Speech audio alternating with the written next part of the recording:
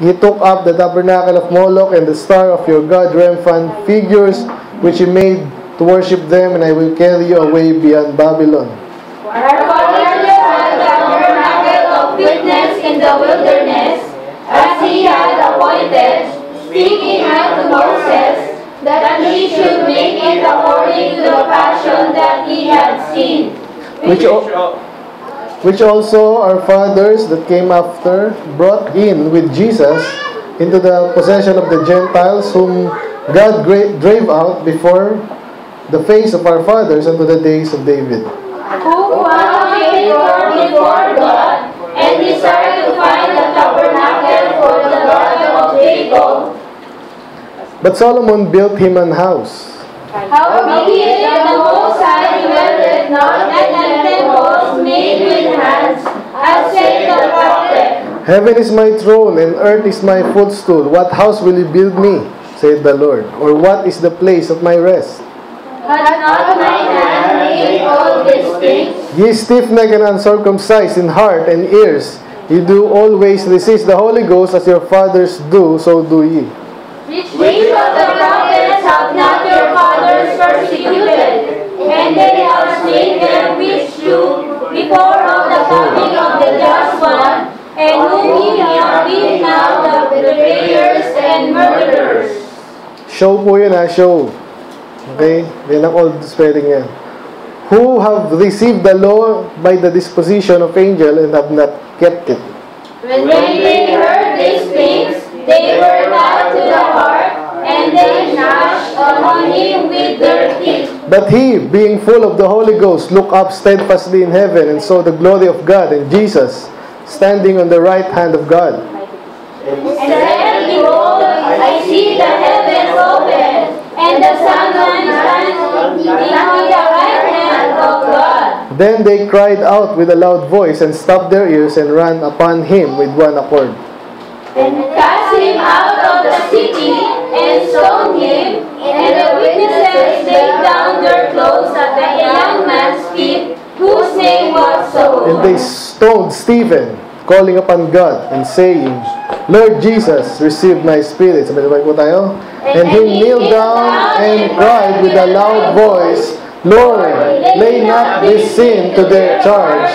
And when he had said this, he fell asleep. Let's pray. Panginoon, sa hapong ito, Lord, sa aming bilang Panginoon, nawa, Panginoon, na napagandang chapter nito, tagpo nito, we pray na you just use your servant, Lord, sa channel of blessing, Lord, as a mouthpiece, Panginoon, sa napagandang chapter, message ng chapter nito, Panginoon. We pray, kayo gabay niya bawat isa, kayo pagpatawad sa mga pagkukulang sa inyong kasalanan. We pray ang blessing ni Lord ngayong hapon, Panginoon, gabi. At iligtas nyo na po later si Christina, Panginoon. In Jesus' name we pray. Amen. Amen. Okay. So, kapit lang kayo kasi matindi to.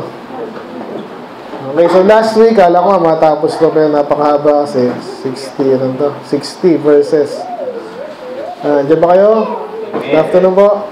So last week, dami nyo rin, di ba? Nakapunta kayo? Yan. Bigla ko lang naisip pa, naalala ko to last week, diba? Bigla ko lang naisip itong mga to, consistent na, baptize na nga kayo. Kala ko, wala kayo ng Sunday. So, amen. Nakated naman sila. Eh si Christina pa, mukhang mabait din. No. So ngayon, sige mga bata, ano lang tayo ha? Medyo kapit lang tayo kasi medyo mabilis ko. Andito kasi sa chapter 7 ng Acts, sinamarize si Stephen ang buong Bible. Actually, ang Old Testament to New Testament, yung iba doon ay in-interpret niya.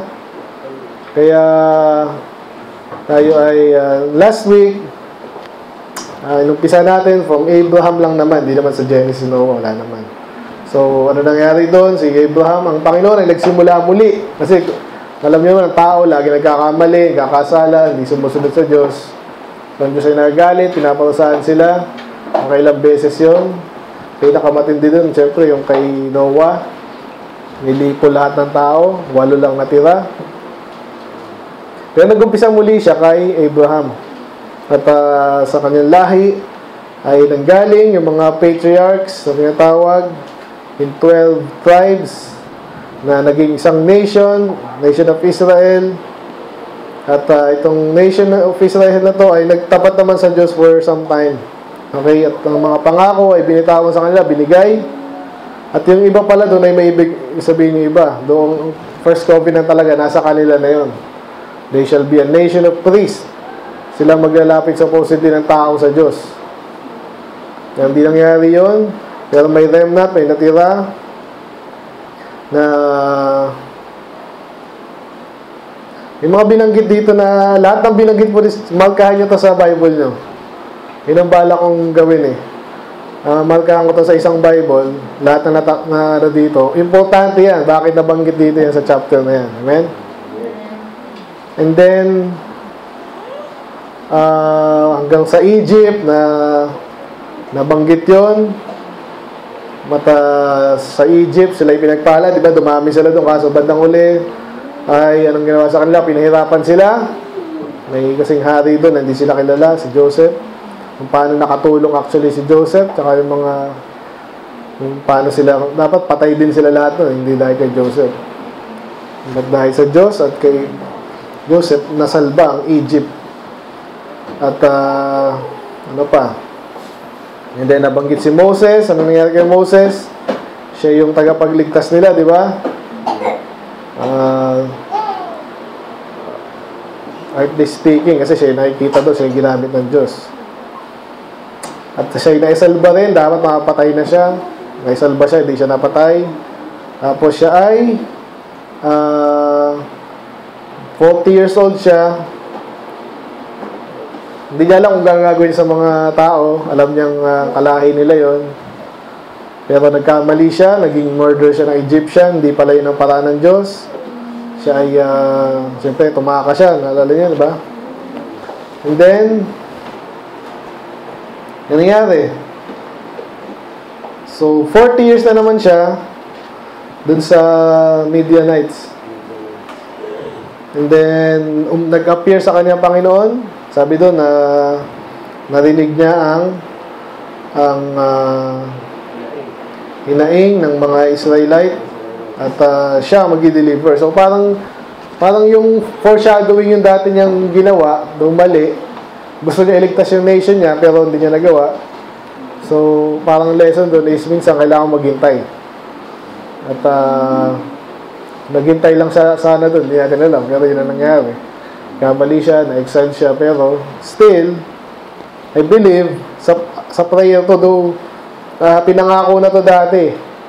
Alala niyo kanina lang, di ba? Sabi doon kay Abraham, pinangako na ganito mangyayari sa mga kalahi mo.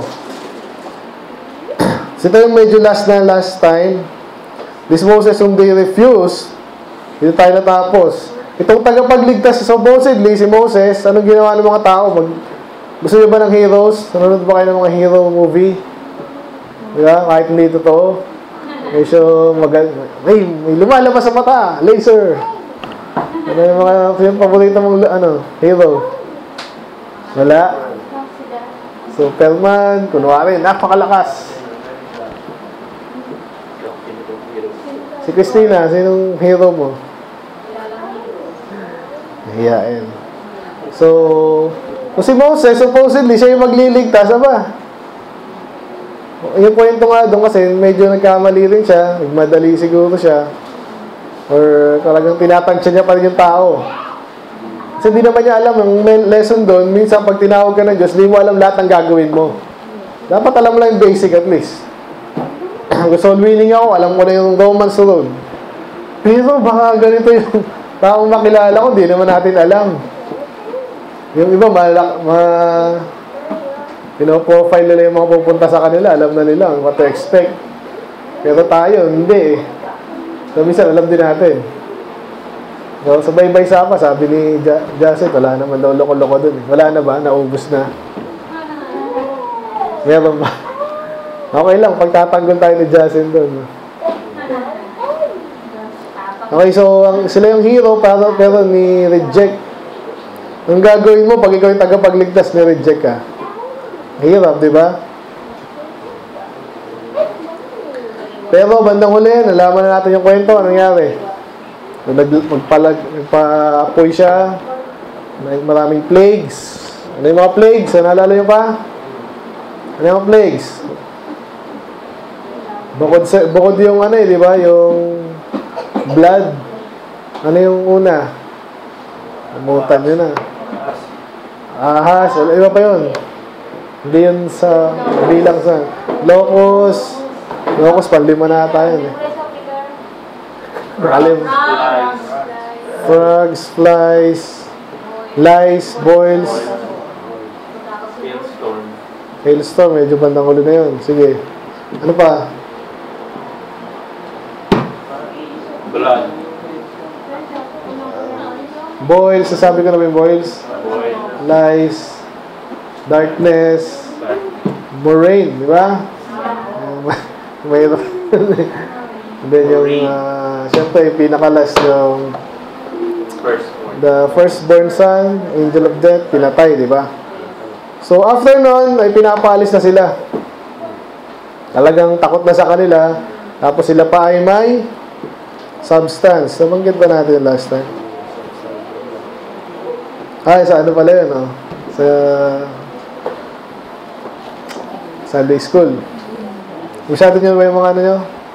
Kayo, ano, kakamisado rin kayo, gusto nyo? Bigyan nyo sila ng ano, Nay? Sunday. Sunday na ngayon, ha? Oh, pwede mo. Habang nag-ano.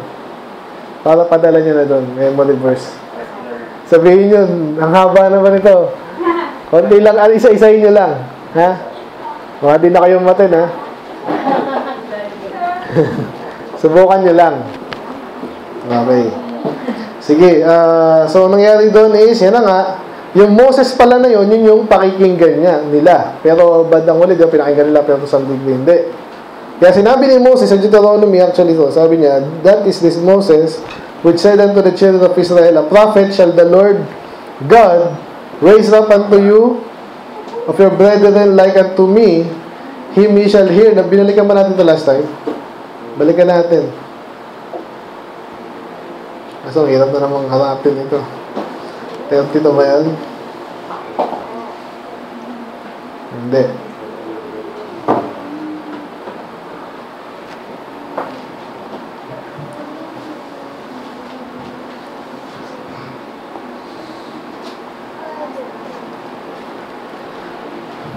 Ayan, 18 pala. Sa 18, sabi dito, the Lord thy God will raise up unto thee a prophet from the midst of thy brethren, like unto me.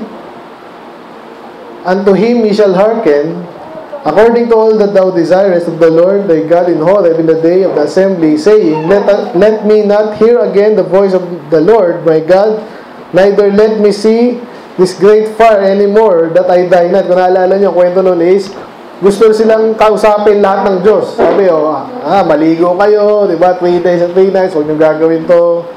Ganito lang gagawin nyo. Tapos, kakausapin kayo ng Diyos. So, sabi nila, sige.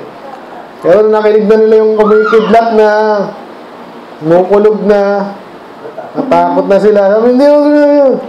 Ikaw na lang kausapin ng Diyos. Kami, kausapin ka namin. Alala niyo kwentong yun? Kaya sabi dito,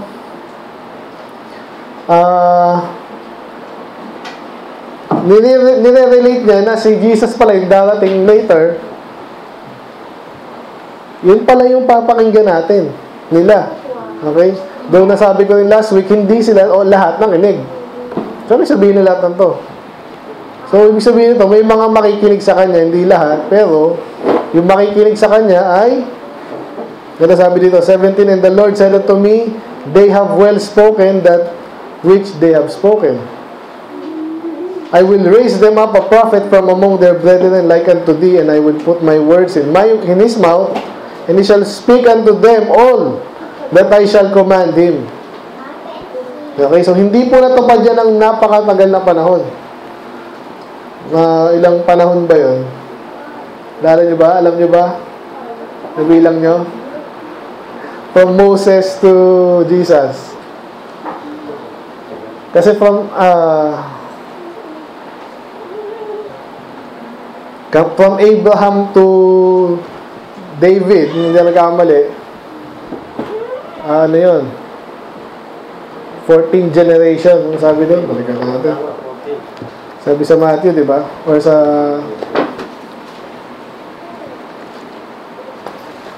Luke. Ano sabi yun? Sa Luke. Sa Luke 3.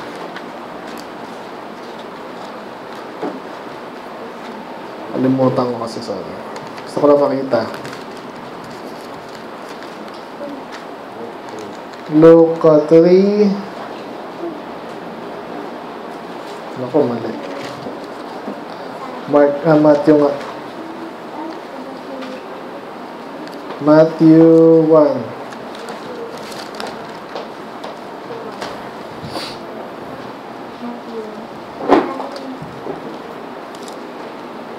Yan, sa 1:17.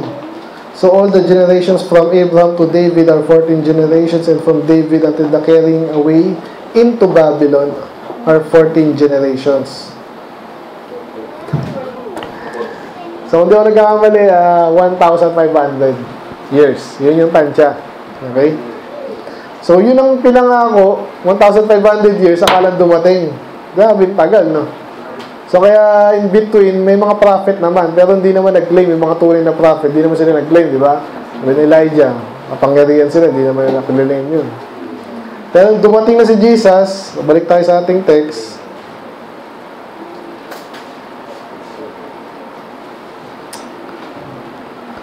Sabi doon, so sa kanila tayo makikinig, actually sa kanila yun. Pero later, makikita natin, si Jesus pala ay prophet to the nations. Siya din ay tagapagligtas ng lahat. Kaya i-relate natin yan. Kaya ito magandang interesting verse to. Tingnan nyo. Sabi sa 38. Diyan mo kayo sa Acts 7. This is He. Okay? Yung pinangako dati na darating na propeta. Sino yun, Joshua? Sino yun? Okay, di ba? So ngayon, alam natin yun. Pero ito sabi, that was in the church in the wilderness with the angel which spake to him in the Mount Sinai, and with our fathers who received the lively oracles to give unto us. So, interesting to. So, siya pala, yung propeta na to, andun na rin sa wilderness. At with the angel, ibig sabihin ng angel ay sinugo or ay parang semblance ng Panginoon. Okay? Which spake in the Mount Sinai. So, sino yun? Si Moses. And with our fathers. So yung na-meet pala nila doon, again, hindi si God the Father. Sino yun? Si Jesus. Amen? Sabi dyan, who received the lively oracles to give unto us. So, ano yung lively oracles? Yan yung mga commandments. And later, kung alam niyo yung kwento, di ba, sa Deuteronomy, pag namatay na si Moses, sinulat niya, kinumpleto niya yung 5 books, binigay sa kanila yun. Okay? To whom our fathers would not obey. Okay? So, sabi dyan, kanina, siya yung papakinggan nyo, siya yung na-meet nyo dati sa mountain, binigay niya yung salita ng Diyos sa iyo. Tapos, yung mga tatay nyo, hindi naman siya sinunod. But thrust him from them, and in their hearts turned back again into Egypt. Okay? Kung naalala nyo yung kwento nga ni Moses, di ba? Kung makakabalik lang sila, gusto nilang bumalik na eh. Pero kaya sabi dito, ano daw yung bumalik? Hindi sila makabalik kasi patayin din sila dun eh. Pero yung actually, yung iba sa kanila ay bumalik na. Pero anong parte nung yung puso lang pala, no? So, kaya sabi nila, na witness nila yung Red Sea crossing, di ba? Yung dagat na hati. Nalala nyo yung sa palabas? Hindi exactly gano'n, pero lagi nakikita yung kay Super Bowl or kahit saan, di ba? Nakita nila yun, tapos bandang uli, hindi pa sila naniniwala sa Diyos. So, posible ba yun? Yun ang sinasabi dito. So, kaya minsan, kahit sa church, Baka yung mga anak-anak natin, andito, di pala naniniwala sa Diyos. Pwede ba yun? Kaya mag-ingat kayo. Okay? Bakit? Ano sinabi? Bakit sinabing nalaman nila na hindi pala naniniwala sa Diyos to? Kasi gustong bumalik sa Egypt, tapos nung nagkaroon sila ng pagkakataon, gumawa sila ng Diyos-Diyosan. Diba? So, makinig kayo kahit kayo mga bata. Kaya ang preaching dito, bina-expose natin salita ng Diyos. Hindi mo pwedeng pegayin to. Again, sa panahon natin ngayon, napakarami ng churches, diba? Quote and quote. Napakarami. To the point na mahihiya ka na mag-ano kasi baka pagsabihin ko, Kristyano mo pa kami, Kristyano na kami. Kaya gano'n. Pag di mo alam sasabihin mo doon, ako nga pala. Kaya pa tayo dito. Pero sineshare natin yung totoong gospel. Alam natin, di nila alam yun. Kaya, nasunod ba mga bata? Ngayon, pansinin niyo yung mga salita dito. Make us gods to go before us, for as this Moses, which brought us out of the land of Egypt, we wot not what is become of him. So, ang kwento nun is si Moses nga ay nakipag-usap sa Diyos. Ano yung Tagalog nito, Nay? Lagi siya sabi ni Pastor. Nakipag-daop palad ba yun? Fellowship. Kaya 40 days iniwanan sila. Leader nila. Kala nila, patay na. Pero 40 days. Di nagpakita, di mo lang nagsabi, di mo lang nag-text.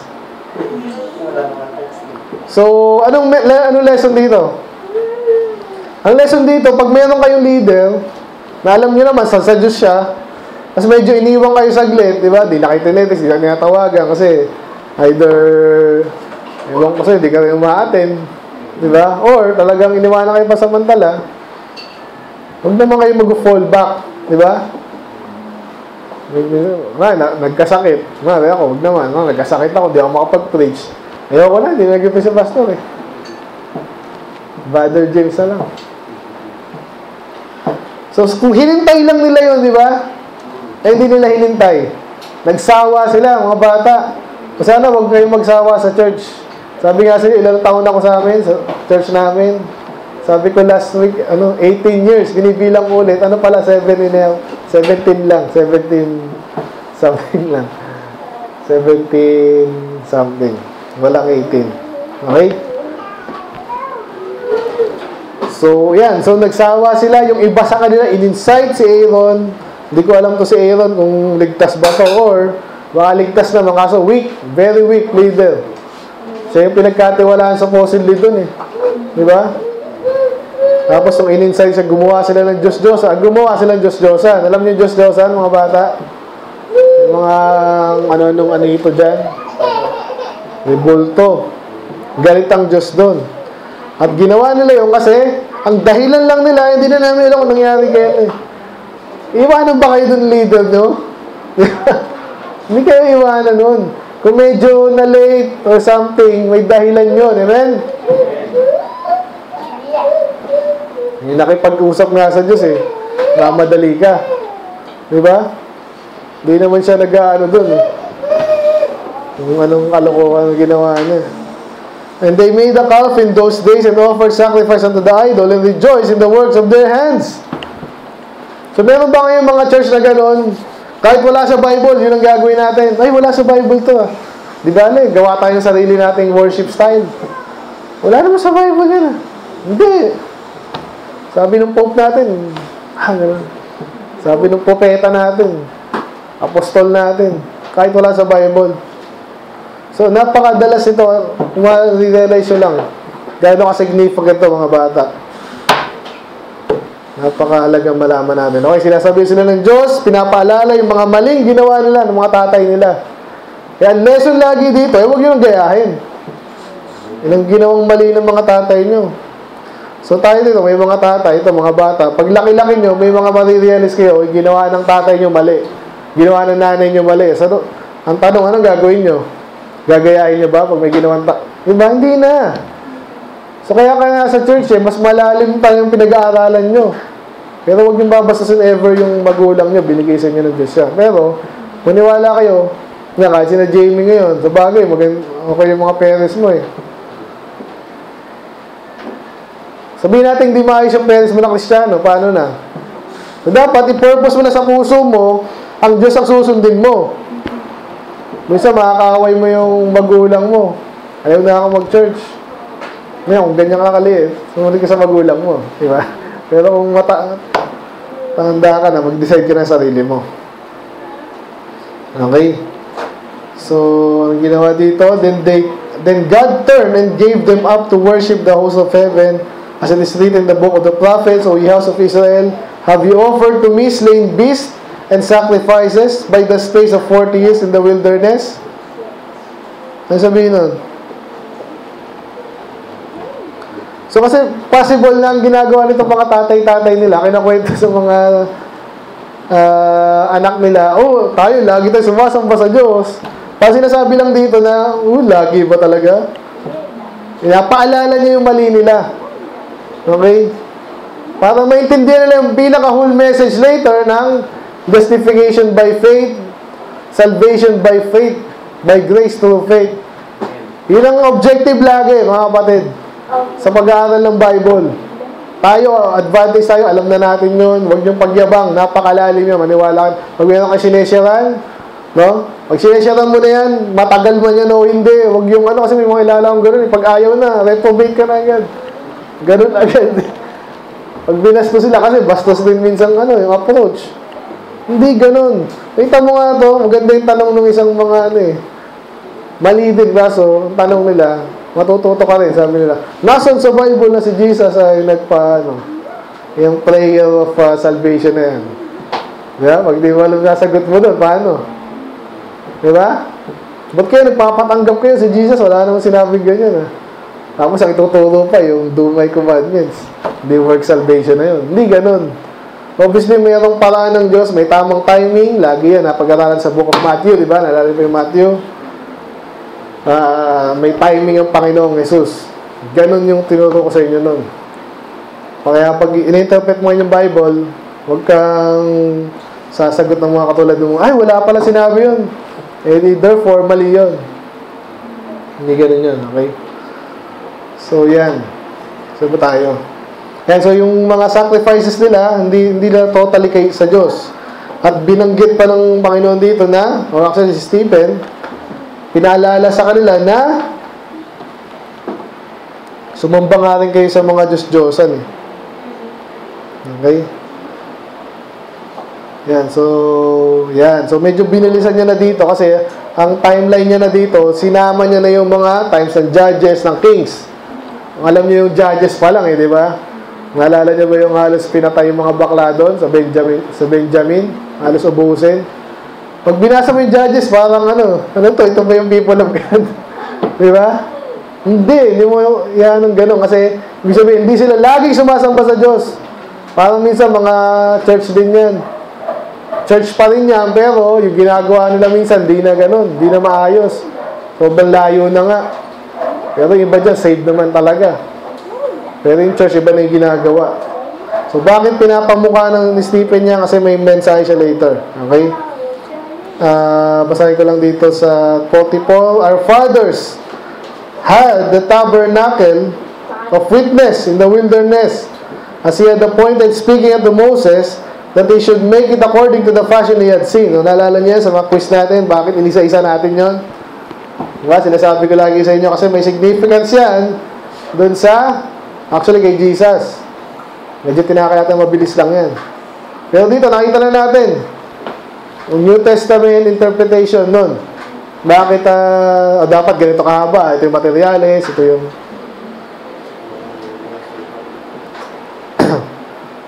so kasi, sinasabi dito na yan, which also our fathers that came after brought in with Jesus into possession of the Gentiles, whom God drave out before the face of our fathers unto the days of David. So, pansinin nyo dito, si Jesus ba yung nag-lead sa kanila papunta sa Promised Land? Okay, may mga interesting dito 7 may pa isa. Another ito, nabanggit ko pa lang kanina, di ba? Sorry, hindi ko na dapat in-emphasize ko yun. Ayan, sa 38. This is he that was in the church in the wilderness. So, sino yung nasa wilderness? Kasama ni Moses? Sino yung... Kasi Jesus. Pero, anong tawag sa kanila? Tama yun. Sabi nito, in the church. So, ba't ganon? So, importante ito pag inaaral nyo na yung Bible translation. Bakit church? May church na ba nun? Sabihin ng iba, nag-umpisa ang church sa Acts 1. Alala nyo, di ba? Sabi ko, hindi. Sa Mateo 16, may church na. Sa Acts7, yung sinasabing church dito, nasa wilderness. Okay na, nagsimula yung church. So, ang church pala ay basta congregation ng mga believer. Yun. Yun po yun. Pero siyempre, ang Church of Christ, siya na yung nag-establish nung pagdating niya. Pero gusto ko lang bigyan din ito na hindi ka pwedeng maging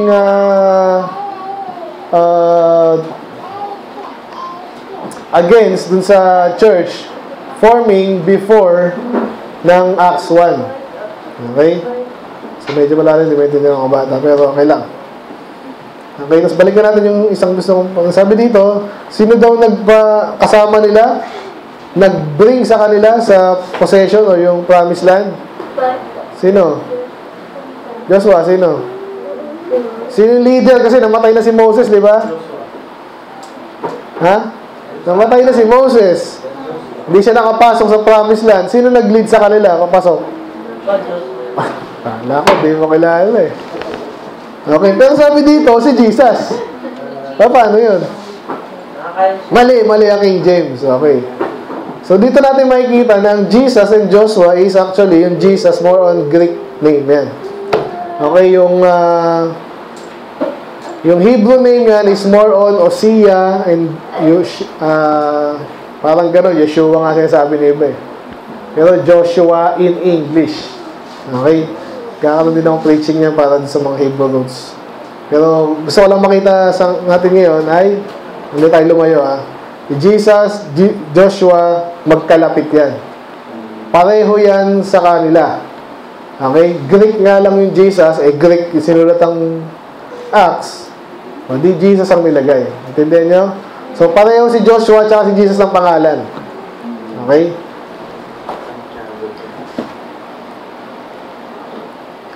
Sabi dito, whom God drave out before the face of the fathers unto David. So, another lesson, kung alam niyo yung kwento dito, di ba, yung mga promised land, sinong laman nun? May mga tao ba doon? O pumunta sila, walang tao doon? Ang daming tao doon, mga nang-establish sila doon, may mga kariyan na nga, kaya nga yung, di ba, mayroon nga silang, yung sa Jericho, mayroong walls. So, hindi naman agad yun, pero sinasabi dito, God drave out before the face of the Father. So, tandaan ito mga bata, sinong gumawa nun? Sinong tumalo sa mga army ng ng mga Jebusite, mga Kyrgyzite, Hittites, Girgashites. Sinong tumalo?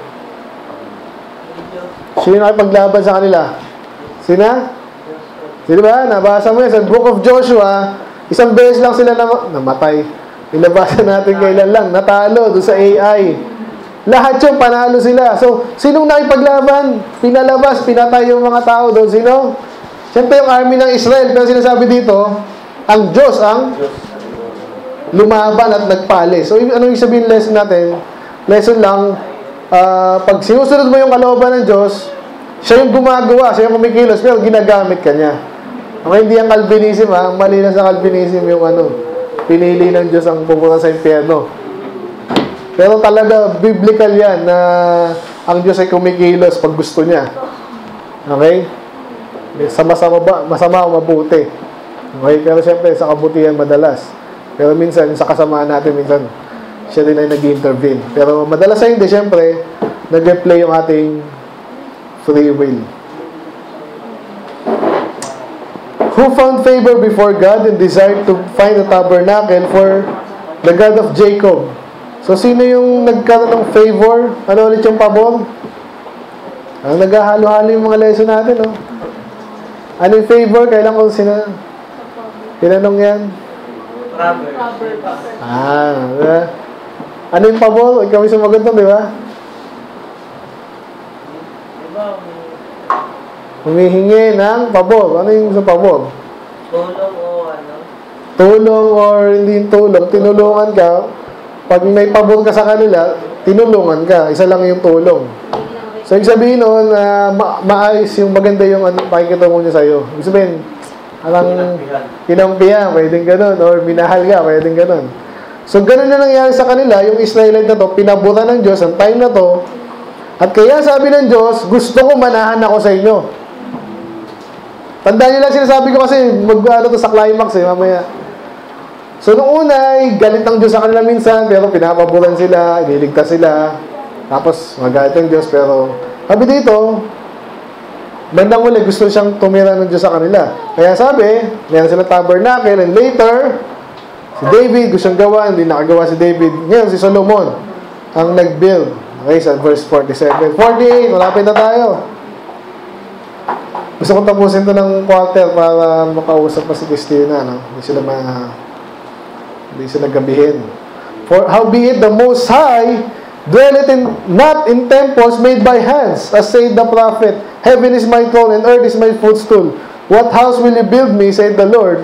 Or what is the place of my rest? So ang Diyos ba, saan nakatira? Ha? Sa langit, ginawan siya ng tirahan, ng templo. Titira ba siya doon? Yan. So, hindi siya actually tumira doon. Siya ay, I believe, ini-illustrate ng Panginoon sa atin kung paano siya ay, nasa lahat naman siya ng dako Hindi siya titira doon. As in, titira, mananahan. Na wala pa tayo sa Ezekiel, pero nasa Ezekiel din yun. Umalis siya doon Alam nyo ba yun?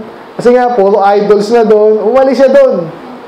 Pumunta siya kung nasa yung mga Israelite sa Babylon. Kaya ano sinasabi ni Stephen ngayon dito? So pinaka-climax niya dito ay bukod sa against idolatry, siyempre kaligtasan din. Sinong dapat mong pagtiwalanan? Itong mga tatay natin, pinagmamalaki nyo, temple, tatay, kilala mo si Moses, kilala mo yung Bible. Lagi minsan ganun. Kaya pag nag-soul winning tayo, kilala mo ba ako? Galing lang ako sa church Nakakasawa na yung ganun sagot no? Kasi doon sila nagtitiwala, pero hindi dapat. No? Pag kaligtasan ang pinag-uusapan, hindi siya lang mo siya ng kaligtasan, hindi mo tatanggapin yung sagot na yun. Alam mong hindi ligtas may religion na ako, huwag mo na akong sharean yan. Hindi naman religion siya sa kaligtasan. Kaya sinasabi niya dito, ye stiff-neck and uncircumcised in heart and ears. You do always resist the Holy Ghost as your fathers did, so do ye. Ito yung message. Kaya yung mga taong to, mga Israelite, at yung mga hindi naligtas sa kanila, kasi iba naligtas nakinig sa Diyos, naligtas, yung iba hindi. Bakit? Sinasabi dito kasi kayo, yung puso nyo, yung tenga nyo, hindi malinis. Okay? Yung pinipicture po ng uncircumcised, natakil natin dito sa isang di ba? Ang pinipicture niyan, hindi kung anong kalokohan Ang pinipicture niyan yung bakit doon tinutuli, di ba? Ang pinipicture niyan yung lahi na dapat yung maging malinis sa Diyos. A people of priests. Nakakinig kasi ako dyan, mga loko-loko rin Yun yung kasi, kaya yung mga anak natin, sacred dyan. Huwag mong mapabayaan yun sa iba. Yung anak mo, nagsusuot ng maikli. Diba? Buti ngayon, maganda yung suot ni, nasabihin nyo rin yan, especially mga babae. Kasi, especially, sa pag nakatira sa, magkakaroon kayo idea, diba? Ngayon, may mga cellphone na iba. Makikita mo yung mga nag-TikTok doon. O dahil sa anong isipin mo, parang ba't kaya ginagawa nila to lahat? Buti nga, wala na ABS-CBN, Kasi ibang channel, meron pa rin. Diba? Isipin nila, maganda yun. Kaya banal sa atin yung mga anak natin, obligasyon mo sa Diyos, na palaking maayos yan. Kung sabihin, pinakain ko na yung mga yan, pinag-aral ko na Sabi mo, iniwanan mo lang sa school na yun. Hindi mo nga dinidisiplina sa bahay nyo. Kaya siya sabi ni Stephen dito, kayo, you resist the Holy Ghost. So, applicable sa atin yan, mga bata ngayon, sa ating lahat. Kahit nasa church ka pa, Kung sabihin, attend ng church. Sisigawan ako ng pastor, lagi na lang. Anong kala mo sa akin, pastor? Di ako nakikinig? Isigaw pa dyan eh. Kasi nga alam ko, na kahit sila dito, ang dami nila, attend sila ng temple. Wow, temple. Sa Diyos to, mag-sacrifice kami kay Diyos. Ito, nakikita niyo ba itong campaign? Ganun din yung mga tao ngayon eh. Magbabanal-banalan, punta kami sa church. Pinapamukha nila yung alam bang ministry ko sa church? Yung tinanong namin, di pala ligtas. Kasi yung Holy Ghost, mangungusap yan sa'yo dapat. At gusto naman yan talaga iligtas kayo lahat. Eh minsan nandiyan yung taong soul winner. Kakusapin ka na, anong gagawin mo? May church na kami. Kaya ito maganda yung mga batang basiran. Kinakausap sila ng Holy Ghost, ng Holy Spirit of God. Yung karamihan sa kanila, hindi nakinig. Yun yung preaching ni Stephen. Kaya minsan, isipin nyo, talagang bigat nito.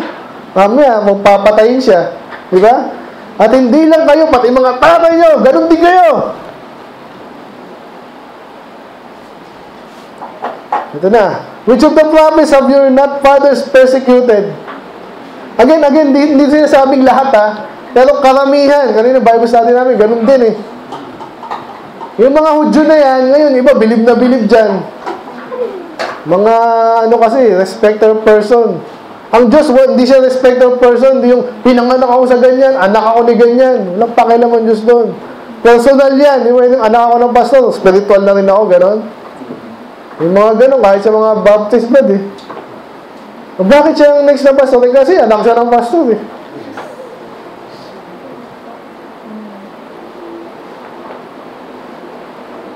Sabi dyan, yung tatay nyo, parang sinabi dito, lahat ng tunay na lingkod ng Diyos, pinersecute nila. Alam niyo yung persecute, mga bata?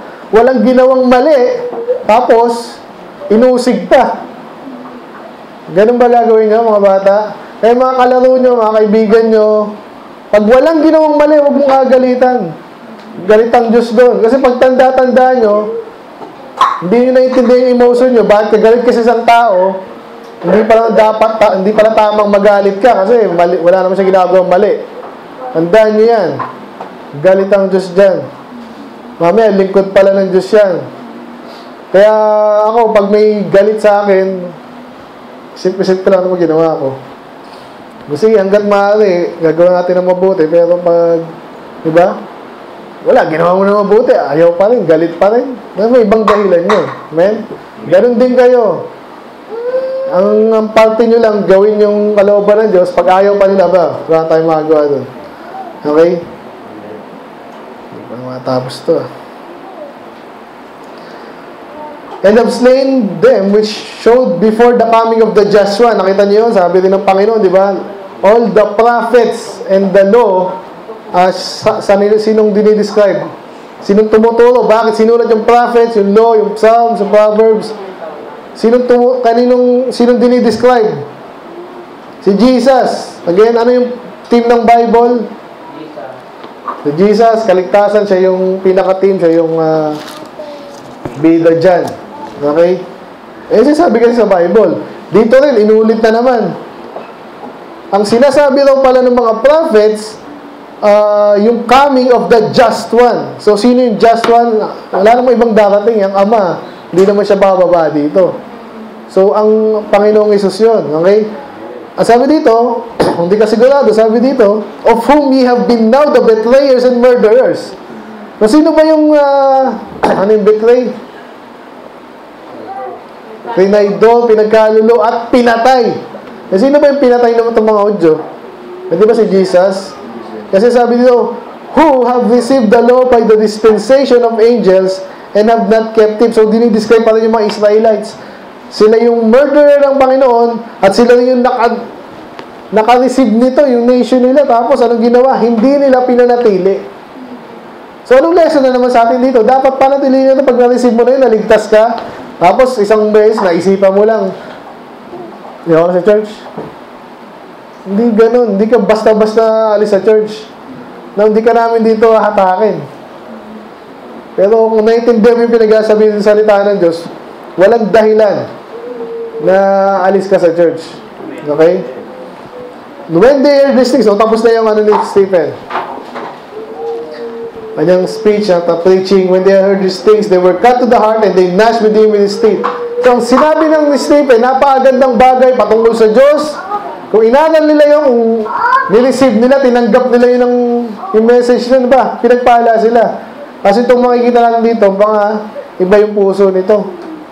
Hindi nakaalay sa salita ng Diyos. So, ang ginawa nila, nagalit sila kay Stephen, as if naman may kasalanan siya. Diba? Sabi na, but he, si Stephen, being full of the Holy Ghost, looked up steadfastly in heaven. Pag sinabi steadfast, ano yung steadfast ulit? Mahigpit. Hindi magalaw, steady. So alam niya siguro, wala, patay na ako. Wala na to. No? Alam niya na rin eh.